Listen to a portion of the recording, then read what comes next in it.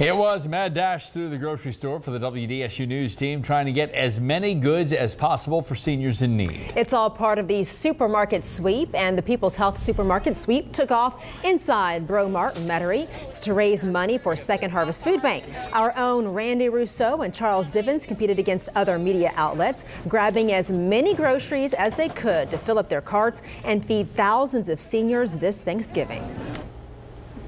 It's a lot of fun, but at the end of the day, it's the giving back and the idea of giving back and feeding people that are hungry during the holidays. And I don't know what could be more heartwarming than doing that.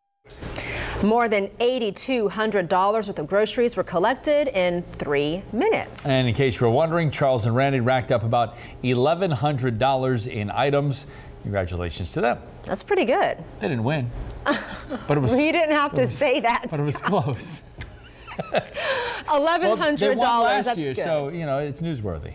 Oh, the point is, upset. people are eating on Thanksgiving. That's right. Thanks, guys. NBC Nightly News is on the way next.